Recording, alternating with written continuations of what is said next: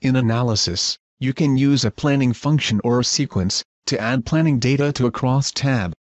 In this tutorial, you will add a planning function to an Excel workbook, set variables for the function, and execute the function to add planning data to an Analysis cross tab.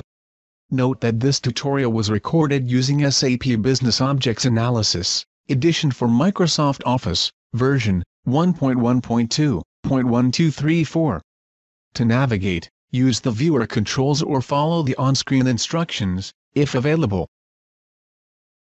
The data source must be in change mode, to add, recalculate, undo, and save planning data.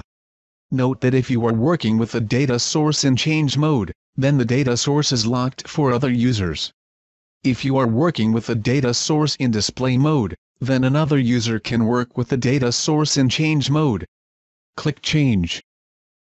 Next, add the planning function to the workbook. Right-click Book 1. Select Use Planning Function. Search for the planning function that you want to use. Type the search term, and then click Search. In this example, this custom planning function allows you to copy existing data to create new data. Select the function. Click OK. Access the properties of the planning function. Click plus to expand planning objects. Select the function. To access all the properties of the planning function, the analysis window must be expanded larger than the viewing area of this tutorial. Click Maximize. On the Filter tab, you can set a variety of filter options for the planning function. This planning function includes variables that determine how data is copied.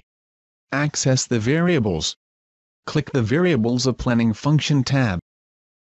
Variable values can be set from different sources. View the possible sources. Click the source list. A variable value can be a member in a dimension, or a value from a cell in the workbook. Select values from the members in the dimension. Select members. Set the variable that determines where the data will be copied from. Click to open the member selector. Select Data. Click OK. Set the variable that determines where the data will be copied to. Click to open the member selector. Select GILI. Click OK. Execute the query to add new planning data. Right-click the function. Select Execute Planning Function. Note that new planning data has been added for GILI, and the data is a copy of the data for DITA.